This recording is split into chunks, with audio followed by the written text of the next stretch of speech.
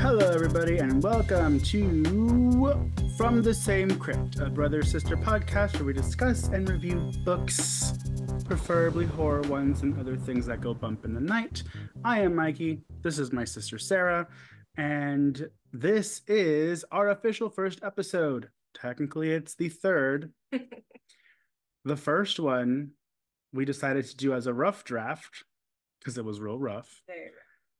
The second one was great, and then it got misplaced somehow.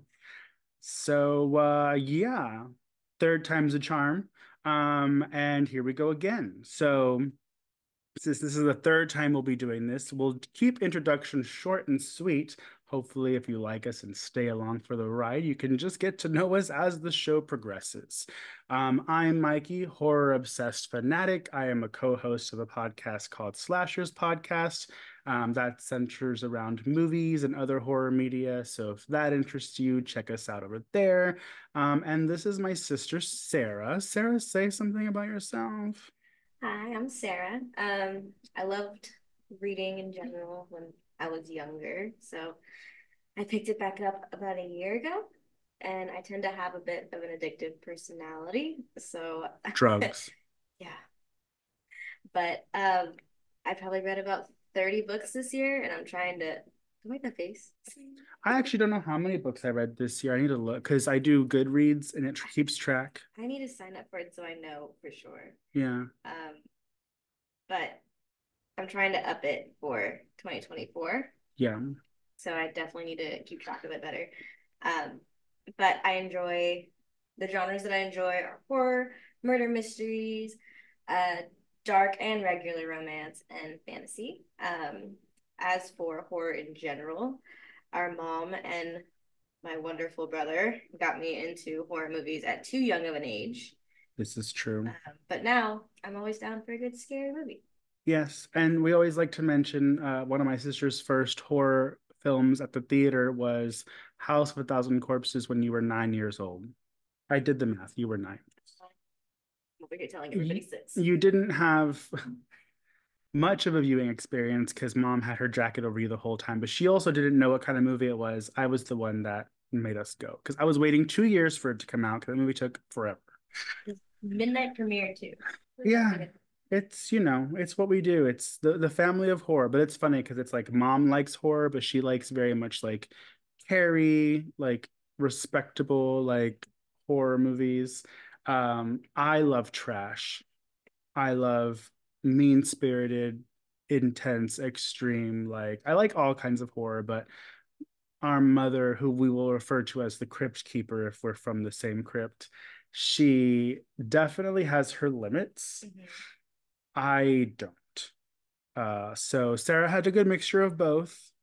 Um, we'll see what happens to my child. Yeah, we'll see. Olivia likes horror. She likes Krampus. I'm not careless. She's 7, so I don't show her everything. But we recently saw a movie called There's Something in the Barn. And I usually don't let her watch rated R movies, but she was next to me doing her homework, and she missed some days for being sick, so it was taking her a while. So I was like, just sit next to me. I'll help you as I watch this movie.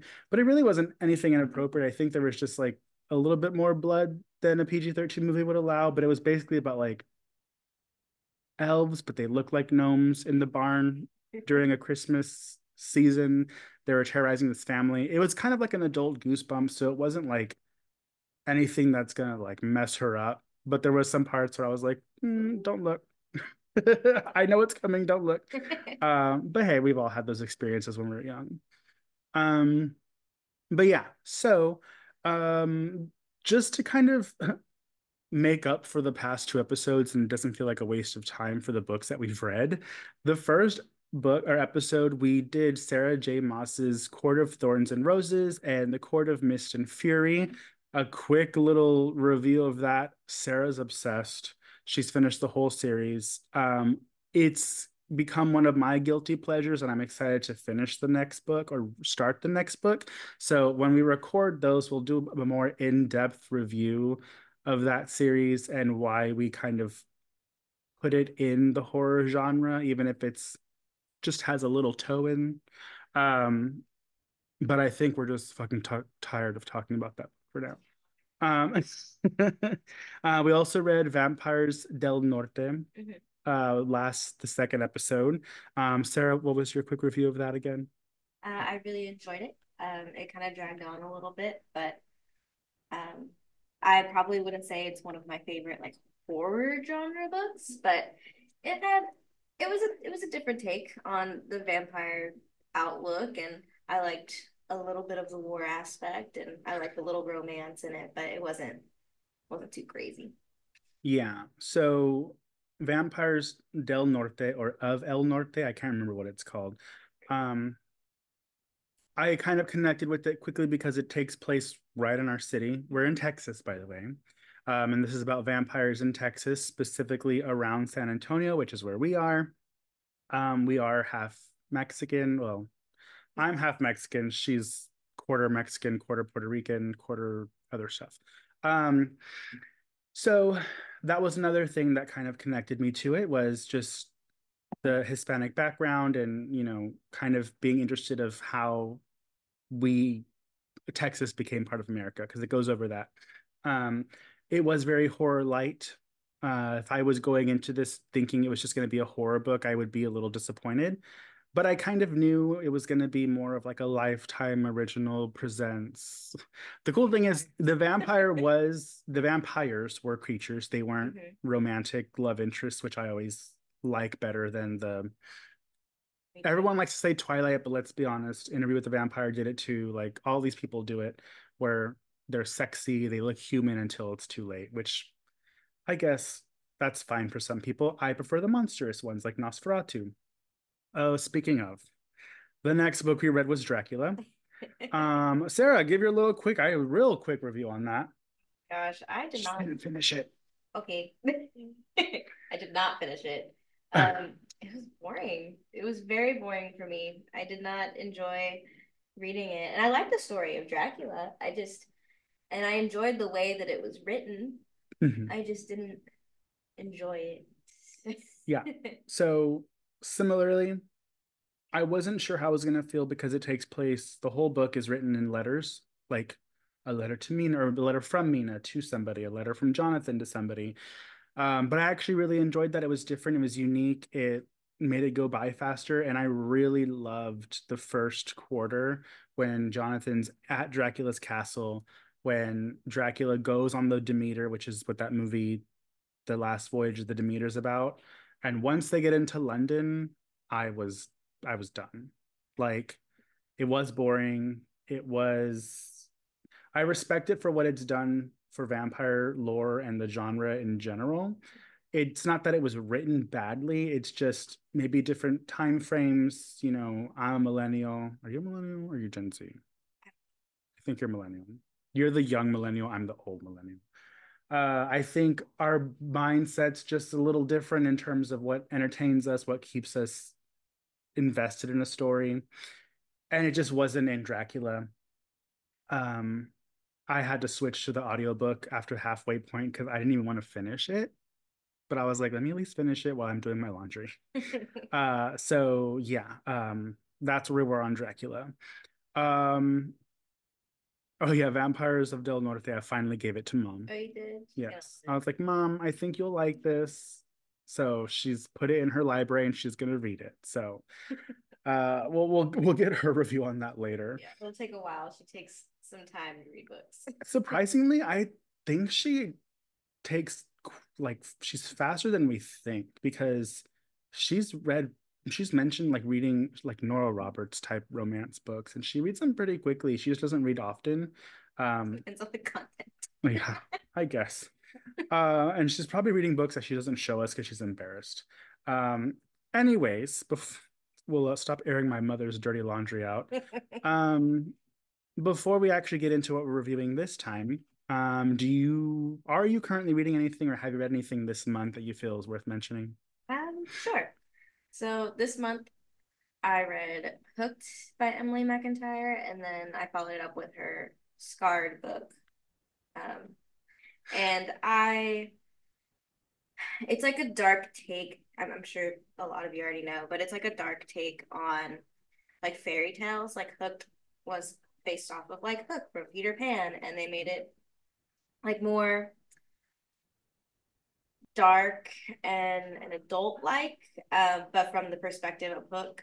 And of course, it's like it is a dark romance book, but I enjoy that it's very gory, Is very it by gory. Disney? Huh? Is it by Disney? No, Oh. it is not. Well, because Disney is doing these they're called dark something, and they're like stories from the villain's perspective. Like there's one where it's about Ursula, there's one about Maleficent. I don't know if they're painting them as like anti-heroes, but it sounds similar, but That's interesting. Well, for these, like it really has very little to do with the storyline of the actual book. They just use the similar names, and sometimes similar events happen, but they're not actually fairy tales. Like okay. it's as if this is actually happening. So they don't bring like pixie dust, and here is like Oh, a drug called pixie dust. get it. Yeah. And I enjoyed it. It was okay. But Scarred, I really enjoyed, which was weird. I didn't know how they were gonna do it. It was Is that The about Lion Scar from King. Lion? Yeah. Oh wow, I was joking. No, it's from Scar from Lion King. Is it about lions? No, it's Oh. but it takes place like in maybe like the 1890s. So Hmm. so it's a little bit different. I'd say it's a mix of like Game of Thrones Yeah. in a way, but it was really good. I gave that one a higher rating than Hooked. Well, isn't Lion King kind of loosely based off Hamlet? I've heard that. I I can't don't attest remember. to it. There's some William Shakespeare story that it's loosely based off of. So I've it heard makes that. sense for it to be kind of that castle king and queen type Yeah, story realm. makes sense. That one was Um, really good. yeah, But okay. currently reading Tomorrow and Tomorrow and Tomorrow. And I know Are those that three books or is that one it's book? one book. Okay. Tomorrow and Tomorrow. Yeah. Well, Yes. interesting. Thanks, Sarah. Um, oh, actually, before I forget, I need to start getting used to saying authors of the books that we read. So, Vampires of Del Norte or El Norte, I actually should probably get used to doing the correct title as well. Vampires of El Norte by Isabel Cañas. And as everybody knows, Dracula is by Bram Stoker. Um, okay. So as far as what I'm reading, I read something called Malevolent Nevers. I'm always supporting indie authors. The author is Tom Reimer. You can find him on Facebook. Um, his books, he has a series of like three books that are related, and then Malevolent Nevers, and I think he just released another one. He typically writes, I believe, fantasy-ish, but then also horror. And his book covers, I like them. They kind of remind me of like 90s Goosebumps. They're like hand drawn and Cool. real cool colors. But Malevolent Nevers was really good. I was surprised at how much I liked it, considering, this is a very indie author, but definitely check him out if you enjoy horror. And then Dead 11 by Jimmy Juliano. That was good. Very interesting. Um, both books had a weird theme of like evil within a location. So, but Dead 11, it sounds like it's an anthology, but it's not. Like when I read because we saw it at what was it? Our local bookstore, Nowhere Books. It Mm-hmm. was there, and I read it before I actually bought it. I read the back, and it made it seem like it was an anthology, but it's not. I'm not like I do like anthologies, but I wasn't super into anthologies I wasn't wanting to read an anthology, if that makes sense. But it's not an anthology, it's a full cohesive story. Highly recommend it. Um, so following Dracula, we decided to stay in the 1800s because Christmas is here, and we decided to read A Christmas Carol by Charles Dickens. Mm-hmm. Have you read anything by Charles Dickens? No, actually, I have not. Have you heard of Charles Dickens before this? Yes. Did they make you read it? Did they make you read this in high school or middle school? Is there another book that might have read in high school No, by him? I don't know. They didn't make me read this I was just in wondering high because school. a lot of my friends read Christmas Carol in high school. My friend's actually a high school teacher in Florida right now. And even though they're banning everything, they didn't ban A Christmas Carol. So she makes her seniors read it every year. And Charles Dickens, I don't know if I would know who he was if it wasn't for that movie Matilda, Oh, because yeah. she goes to the library and she always reads his books. but I've never read anything else by him. After these two books, I'm kind of like, I need to take a break of the super old shit. Let's get back to the new shit. Not saying it wasn't a good story. We'll get into it. But Christmas Carol is one of the most, Well-known stories. not so much well-known story, but it's one of the most, it's a story that has been adapted into film or TV the most. Mm-hmm. Do you have a favorite adaptation? Um, I really like because I like the graphics. Of the one that The Jim the Carrey Jim one? Carrey one, yeah. I like the Is that one graphics. just called A Christmas Carol? Mhm. I haven't seen that I one. like how spooky they make. Well, I guess we'll get into that, but Yeah, you're talking about so there's a podcast that we are friends with on the Slashers podcast called Much Ado About Nerding. They review a bunch of just anything nerdy, superheroes, books, horror movies. And it's funny because that they're a brother sister podcast as well. And I was listening to it and I was like, they're gonna think we stole this idea from them, but we didn't. And they mentioned that adaptation and how creepy they made the Ghost of Christmas Past. So I was like, oh, I don't think I've seen that one. Yeah, I've seen like I don't know, you were too young, but there was a show called Popular in the 90s, which I didn't even realize was Ryan Murphy until like a couple of years ago. Because I was like, what happened to that show? I used to love that show. And then I looked and I was like, oh shit, that was like Ryan Murphy, like one of his very first things he did. And for those of you that don't know, Ryan Murphy does American Horror Story and Glee and Feud, all those shows. My favorite adaptation is gonna have to be The Muppets. But there is a real dark one that I want to see. I believe it's 3 entries, so it's kind of long. It's more horror-ish. It's on Hulu. It's called A Christmas Carol, and it has my celebrity crush, Tom Hardy, in it. I don't know who he plays. He doesn't play Scrooge. Yeah. Really about the movie or about Tom Hardy? oh, No, Tom Hardy couldn't get it, bitch. I mean, I was never mind. I agree. He's a little short though. It's fine. Don't matter when you're laying down. Just kidding. You're my sister. I'm not gonna say about things like that in front of you. Of course. I know. Okay. A Christmas Carol. When was it written? Because I forgot to look it up. Never mind. She doesn't know either. I know. 1800s. It's kind of, I don't even feel like we need to explain what it's about. Most people know what it's about.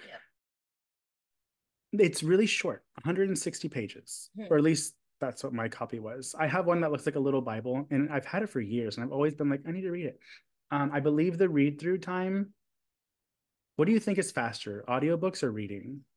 I think Reading. reading is faster because Yeah. audiobooks, I guess I read faster than I talk. Well, in audiobooks, they tend to draw things out. Hmm. Because like when I listen to an audiobook, I can listen to it on 1.5 speed and still understand everything. Oh, I hate speeding it up. No, I hate keeping it the same. I'm like, same with people talking.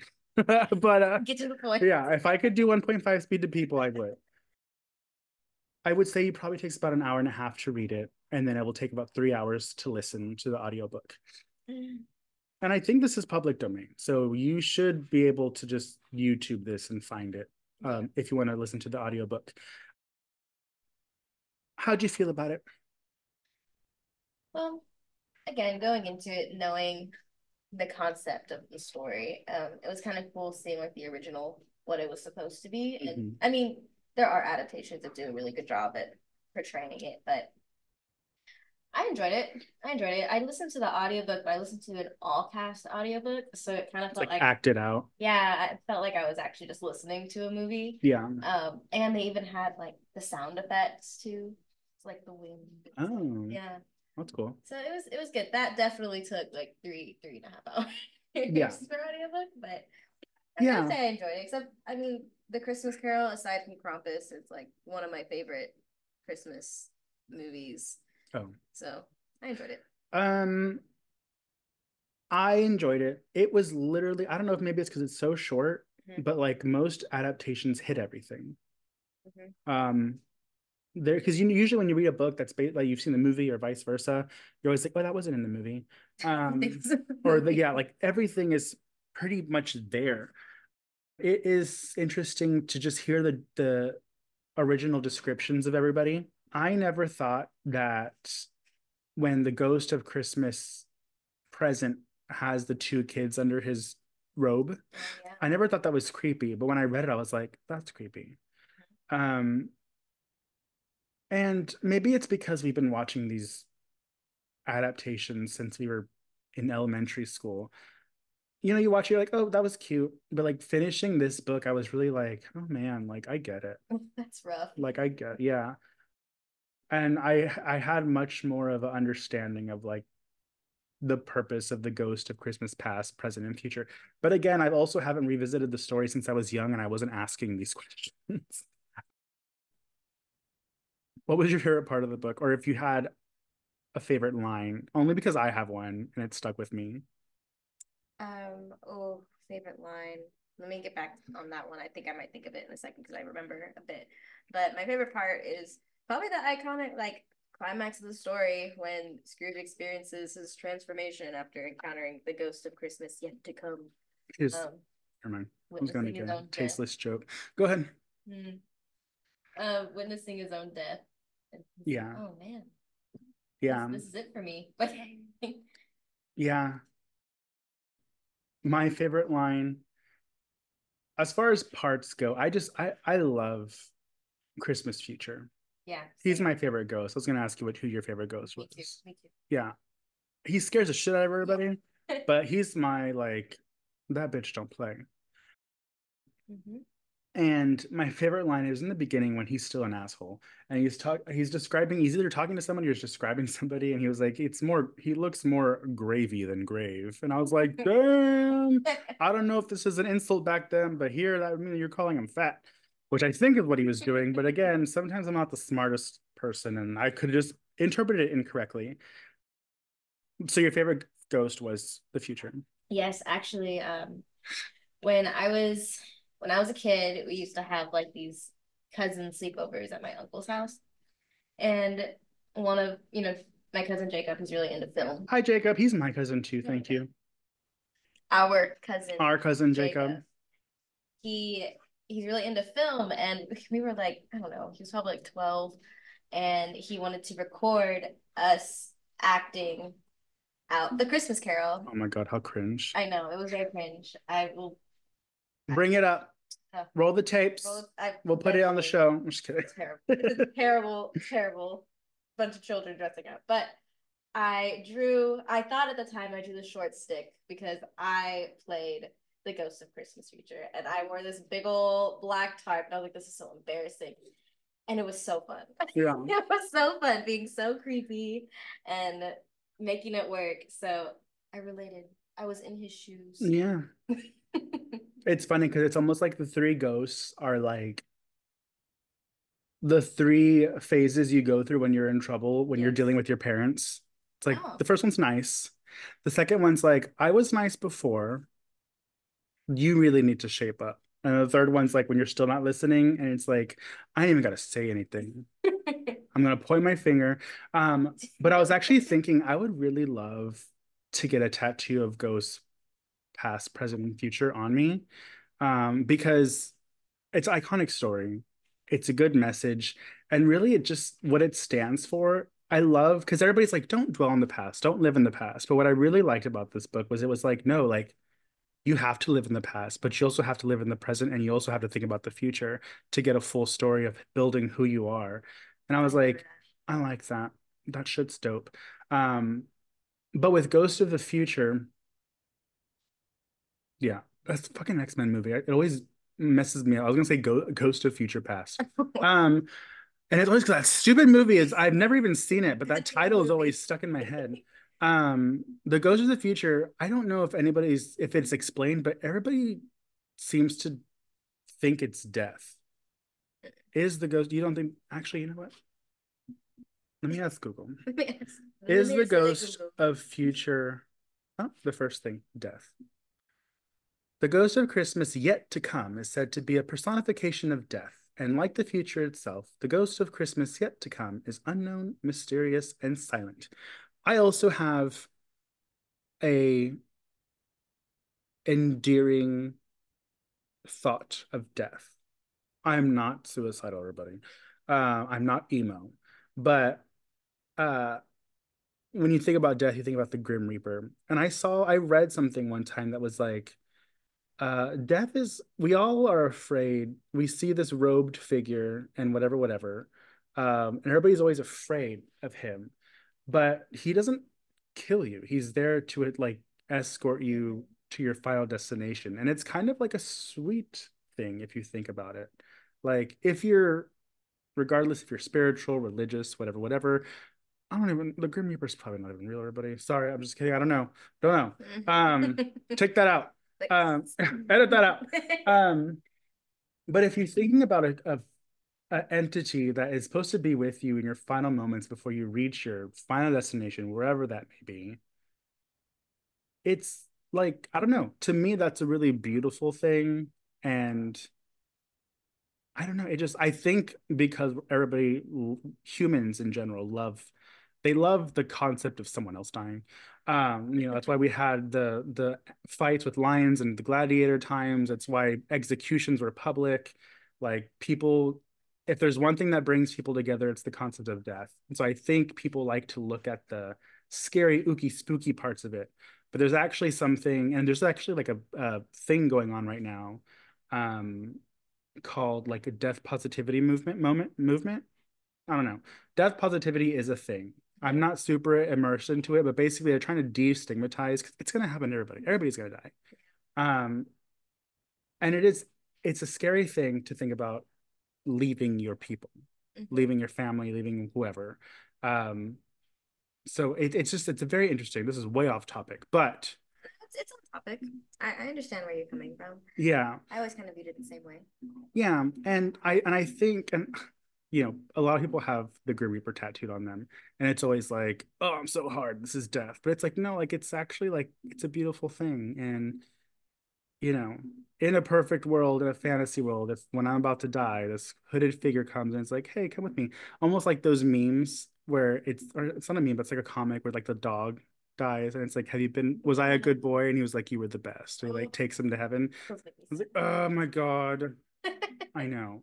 Um, but I liked the book. There was a small moment when I was like, okay, this is getting into Dracula territory where I'm getting a little bit bored, but it was quickly erased. That moment was erased. Um, and I loved it. And I think reading something is just more powerful. I felt jolly afterwards, which is probably like the idea of the book. Um, is this horror? I think so. I wouldn't say it's like one of the top level of horror, but I think specifically with that moment with the ghost of Christmas yet to come, I think at first it can be perceived as very scary, especially how they describe him and how they describe the way that he's feeling. And I mean, I was hearing the wind and the so She was into it, I yeah. was into it. Um, I think so, a little portion, but also it could be, different things can scare different people. Yeah. And maybe even just the concept of maybe the choices I am making currently in my life can Yeah. result to this, and that's pretty scary. Yeah. I agree. I think horror doesn't have to mean I can't sleep at night. Mm-hmm. Horror can be something horrifying, even if it's just for the moment. And, pretending we've never seen any adaptations, pretending we've never read the story, to kind of follow these otherworldly beings that are teaching you a lesson, and it ends with, you're going to die. This is your grave. Like that's scary. And a lot of horror films have kind of taken that concept because it happens in quite a bit of not even horror, other movies where it's like if you don't stop, this is where you're going. Um, so yeah, I do think even though this is, we've been told this story since we were young and we've been watching, the Muppets did a version of this. It's a ghost story. To me, Christmas is the real Dia de los Muertos. We talk about Dia de los Muertos. It's starting to become popular in America where you appreciate, respect, and acknowledge the people that have been around you. And that's supposed to be the day that their spirits can come and like visit you and everything.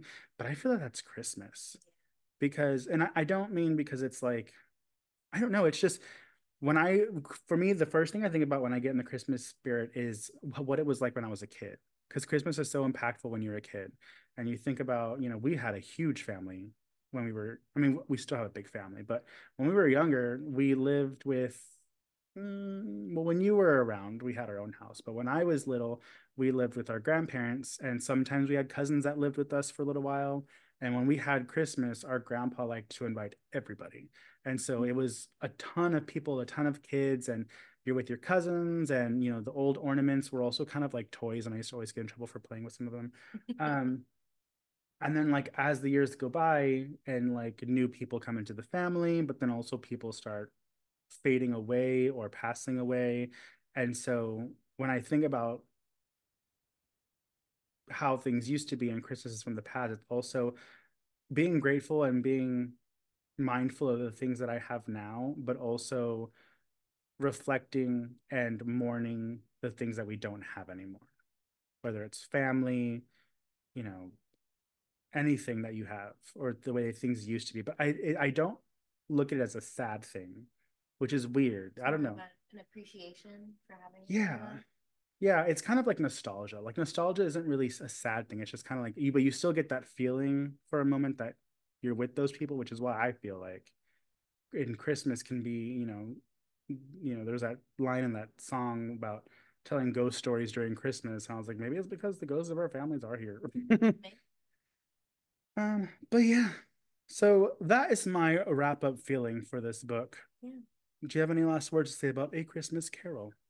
No. Unfortunately, there was no one named Carol in the book. I don't No. know where that came from. Maybe it's because of the carolers. You didn't like the carolers. Those bitches. Yeah. But yeah, so before we end the episode, I wanted to just include a little bit of book news because I don't actually know of any avenue that has book news. But Clown in a Cornfield, there's one and two currently out. If you haven't read them, people seem to like them. I have both, and I am very middle of the road with them, but I feel like I'm invested, and I also appreciate that the main characters are gay. Well, not the main characters, but the main characters' friends are a gay couple, and so, but like you don't.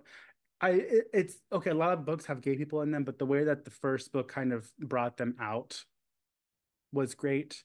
I don't. It wasn't forced. It wasn't like let's just add a gay character in here because we want to be PC. It just worked, and I loved it.